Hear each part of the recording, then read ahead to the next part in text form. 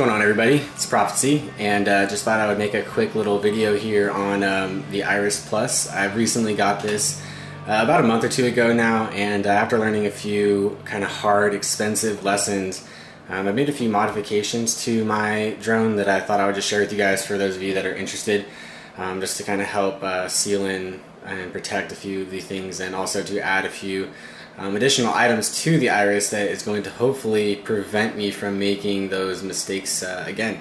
So first and foremost, you can see that we've got pretty much just a standard Iris Plus here, as this looks like, and we've got a Tarit GoPro gimbal mount on this with the Hero 4 Silver hooked up. And the biggest basically mistake that I made was learning the battery times. I was actually on a return flight, and the Iris ran out of battery as I was trying to bring it home, and it came in not for a crash landing, but came in at a very hard, basically just an abrupt landing. And the stock Tarit comes with the adapter plate for the Iris Plus, and it's just really made of this really cheap, cheesy, thin plastic, and it essentially just snapped right in half. The metal part of the gimbal just crashed down and basically broke the gimbal and cracked my GoPro in the process. I also lost the video transmitter, which the video, when you first get the Iris, tells you to essentially take that video transmitter and use the dual lock Velcro and stick it up here right behind the adapter plate so that you can still open up the door. However, that thing basically just came unvelcroed in that abrupt landing, and I lost that video transmitter as well. So to prevent some of these mistakes, basically the first thing that I did was I moved some of these components inside. So I'll go ahead and open this up here, and that way you guys can check out basically what I've got going on.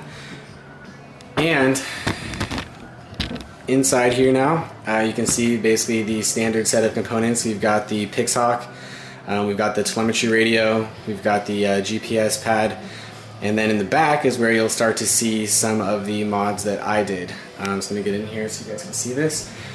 So the first thing that I did was I actually brought my video transmitter here up into the main body of the Iris. It's still using the dual lock Velcro, which you can see it's still holding it down. However, I brought my cloverleaf antenna out the side here and just took a Dremel and essentially just modified this housing here to put a nice little notch in it right where it was planning on lining up. That way it does not interfere with the closing of the lid whatsoever. That also prevents essentially any damage to the antenna and to the video transmitter while you're flying. Then the next thing that I did was I wanted to add some of that telemetry data and just generally warning data to my my GoPro for my FPV. So I added basically a minimum OSD, which is used the same dual lock Velcro stuck down right here next to it. You can see basically it's taking up just about the rest of that rear end of the real estate. And for my FPV setup, I had to rewire a few different things, and the way I modified my particular Iris was to help give me the advantage to not really have to do a lot of opening to this level if I ever wanted to take my GoPro off, take my gimbal off. I guess that really pretty much sums up that part of it. But what I did was I rewired the video transmitter out, which I might actually go through and make a separate video showing how this was actually wired up, because it did take me a little bit of research to figure out how to wire this up. But it is really basic, and it is pretty quick to set up. But the one thing that I did was added essentially like little disconnects. I modified the bottom to bring these cables out, and so if you look here, I actually spliced the power internally right below this main body plate of the Iris, and brought one of these, the power for basically the gimbal, out, and the one for the video transmitter, it comes with a splitter. I just modified that, put a different connector on it, and stuck it inside the body, and that way I'm able to power the video transmitter on the other side without actually having to have multiple wires going in and out of the Iris body. So the only thing that I pop out is my power here, and then this black and yellow wire are essentially my video and my ground that are coming from my video transmitter. And the reason I did this, what I actually did is I just took a couple of mill pins. I believe these are like 22 gauge mill pins. I put a male and a female on each side here, and then on my GoPro cable modified it and put the mating pin on opposite sides so that these will never be able to get mixed up, since they're not really color coded here on the GoPro cable side.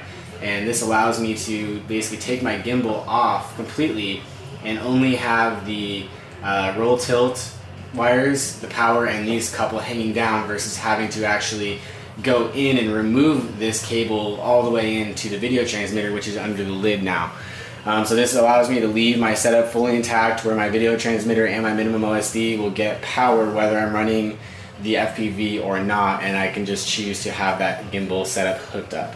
So that's kind of how I prefer to hook this up, and that way I have a little bit more flexibility, and there's nothing here to damage my, or nothing additional other than what the needed equipment on the bottom that could potentially be damaged in event of an accident. So the last thing that I did was added this Lumineer layer lens, which is cool because it does protect the lens completely, since my first one did get scratched up pretty badly, and I'll have to go ahead and replace that lens as well.